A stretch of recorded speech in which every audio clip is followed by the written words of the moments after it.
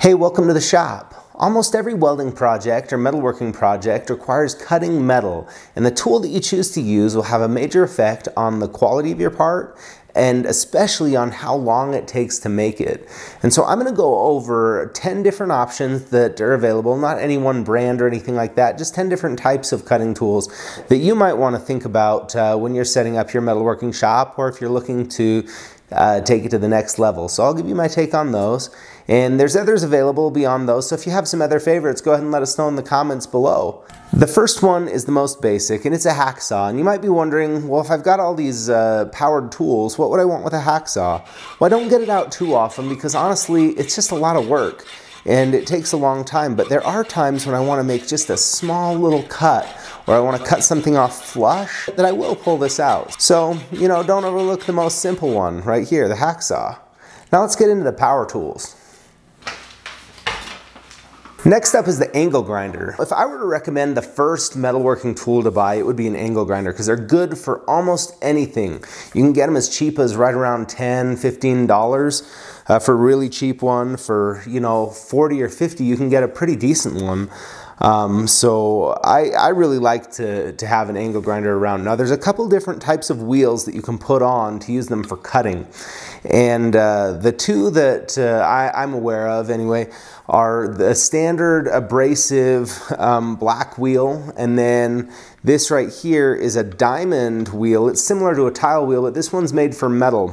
Now these both work really well to make cuts. You know, my preference is still the black wheels because they cut faster than the diamond wheels and they're not quite as loud. But at the same time, these diamond wheels last a really, really long time and they don't wear down. One of the hard parts with the black wheels is they'll wear down and then the diameter gets smaller and smaller and you're trying to just get in there and squeeze the last bit of life out, but it's tough. I think that this is a really good tool. Now, you do end up with a little bit of heat on your material and also a little bit of a burr on the edge when you cut with the cutoff wheel here. And how straight you get it is really going to depend completely on your skill because it's a hand-guided tool. So this is my abrasive chop saw, and this is not a really nice one. This is one that's about 20 years old. It's a Harbor Freight one. I've cut a fair bit of metal with it, and it works pretty well. I've upgraded to a different type of saw that I'll show you in a minute. But an abrasive chop saw's real advantage is how quickly you can cut nice square material without breaking the bank on the cost. I mean, they're really pretty affordable. I don't know the exact dollar amounts now, but you know, the cost is not too bad. And I think Harbor Freight makes a nicer saw than this one that they sell today, and you can get them at, you know, pretty much any hardware store or online. I'll try to link a couple examples down in the description. But nice for that. Now when you cut through, your material is going to be hot, as you can imagine, from all these sparks coming off of here, and it does leave a burr that you have to clean up on the edge. So that's something to be aware of with it. So I don't really like them because they're you know, loud. There's a lot of sparks and there's that burr to clean off. So I think there's other better options, but I used it for a long time, and for the money, I mean, you can make a lot of really good stuff with an abrasive chop saw. Now, one thing to keep in mind is these black blades here are not usually suited very well for cutting aluminum, and some of the tooth blade saws that we'll look at in a minute might be a little better for that. Next up are these bladed saws, or sometimes they're called dry cut saws. Now I have two different sizes of them. The first one I got is this little 7-inch saw right here. It's a Trajan Q700, I guess is the brand. There's other brands of them out there. I don't really have a horse in the race here as far as which one you choose, but this one works really well. I like it. It's good if you're going to be cutting material like 2 inches. It works really well. The thing's really kind of a beast powering through that for its size. And I like it just because of its portability, right? You can just grab it, throw it in the truck, throw it on the back of the trailer, and just cut material as it comes off. Really portable. So it's nice for that, but it is limited on the size of material that you can cut. But I liked cutting with the toothed blade here so much better that I also picked up a bigger version of this. This one is an Evolution is the brand. It just works really well. Some of the things I like about it is when I cut through, I can put my finger right on it. I mean, it doesn't heat up hardly at all. It gives a nice, clean, straight cut with almost no burr. So I guess, spoiler alert, this kind of chop saw with a toothed blade is my favorite tool for cutting tubing to length and getting it to fit really well without a lot of messing around. Some of the drawbacks to it, right, not everything is perfect on it. One, it's pretty loud, and two, the chips that come off of it are really a mess. They fly kind of a long ways, and they're just this awkward shaped chip that tends to get into everything. So that's really, those are the main complaints about it. But even still, considering that, by far my favorite tool for cutting tubing to length. Now you might be wondering, why don't you just buy one of those toothed blades and put it on the less expensive abrasive chop saw that we looked at? Well, part of the reason that these cost a little bit more is they're set up, I think they have a gearbox inside, but the blade spins at about half the speed on these. And so they have to have the equipment to be able to do that built into it. So that's one of the things that you know, you need to keep an eye out for if you're looking at changing up different types of blades, is make sure that it operates at the proper speed to be able to work in your case. And also these can be changed. There's a fence on here, and it can be pivoted around to cut 45-degree angles on things. And you can make a bunch of different kinds of cuts with that. Next up is the portable bandsaw. Now these are really, really nice because you can cut through just some beefy stuff with them, and they give a really nice edge. Now I have two in my shop. One's this Milwaukee and one is a DeWalt. I did a shootout or a comparison video of 3 different brands. I did the Milwaukee and DeWalt that I have, and I borrowed a buddy's Bauer from Harbor Freight. In another video I'll link down in the description below, but anyway, they all worked really well. Some of these are a little pricey, the Milwaukee and DeWalt are, but the price that you can pick up like one of those Harbor Freight ones, I think that's not a bad tool to follow on after you have an angle grinder for your next cutting tool. It's just really portable, and you can adapt it into the next type of tool that I'm going to show you in a minute. Okay, next up is a vertical bandsaw. Now, traditionally, vertical bandsaws were large pieces of equipment with huge bands on them, and that's you know, just not practical for someone like me who's building out a little shop in the back corner of my garage. And so I was really excited to get a table here that I can mount one of these portable bandsaws in.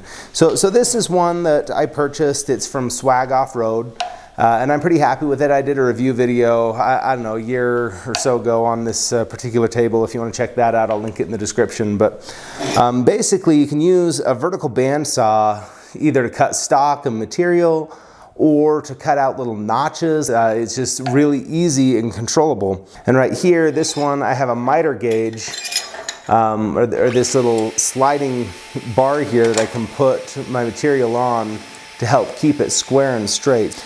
And it just makes it a little easier to guide your workpiece in the way that you want it to go.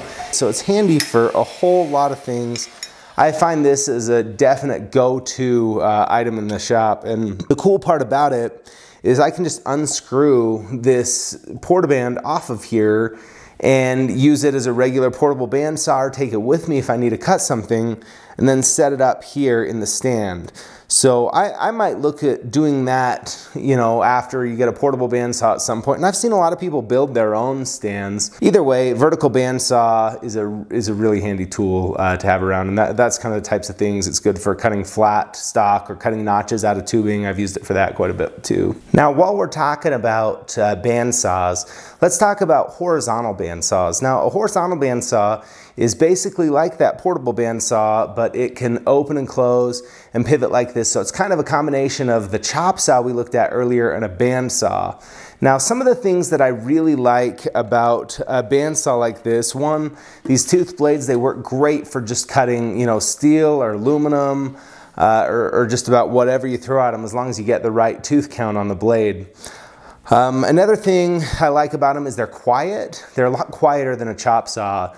But on the other hand, they're quite a bit slower than a chop saw, so it takes a while to actually get through the material. But you end up with a cut that's relatively clean without a lot of burrs on it that you have to clean off after. So it's really good from that perspective, you know. And I've seen people before build. I've got a buddy down the street who just built a stand for his portable bandsaw to turn it into a horizontal bandsaw, which, you know, I thought that's a really good idea, and that turned out really well.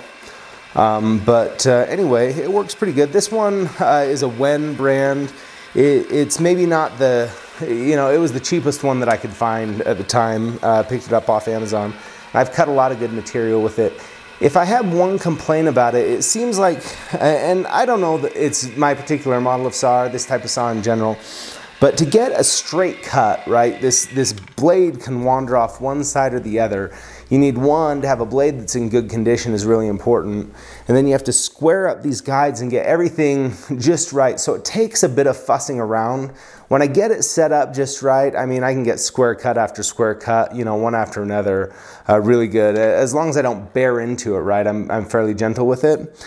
But it does take a little messing around to get it set up and cutting square like that, where like those chop saws, they're basically cutting square right out of the gate. So they're really good for that. Now higher end band saws or larger, usually they have their own stand integrated, and if you go up a couple of levels from this, you'll have something that will flow coolant over the blade itself. And that helps the whole process out. It helps to keep chips from getting stuck in, so it's really a much better arrangement.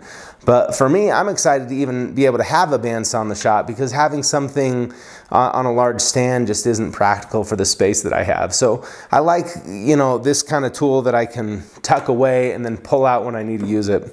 And I've cut a lot of material with it. It's definitely been a good staple in the shop, and I'm happy to have it around as an option. Okay, so the types of cutting that we've looked at so far have been either abrasive cutting, like with the abrasive chop saw, or the wheels on an angle grinder, and the rest have been saw cutting. So those mechanical cutting methods really all work pretty well, and they have their place, right? Whether you want portability or whether you want more power or stability, there's just a lot of options there, and you really don't need all of them. But let's talk about some thermal cutting methods now.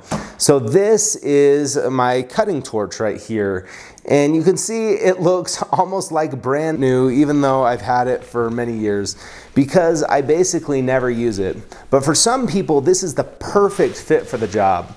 So if you're going to use a cutting torch a lot, I definitely recommend having larger cylinders than this. So my grandpa had a shop up in rural Idaho, and he would build wood stoves using a cutting torch and a little buzz box welder. And my dad in his auto repair shop, I mean, his oxygen and acetylene tanks and his cutting torch, or he'd use it for heating with a different type of heating tip on that a lot of people refer to as a rosebud. Like, those were really common tools used in those shops. And a lot of people who are working steel and iron, it'll work really well, because the thing is, you can cut through plate that's inches thick with a torch like this. Now you need a little bit bigger cylinders, but this torch will do it, cutting through that massive thick plate with equipment that doesn't cost a lot and is really quite portable. So it definitely has its place. Now I haven't been cutting much with it in the recent past, and the cut quality you get is going to depend a lot on your skill and just how steady you are.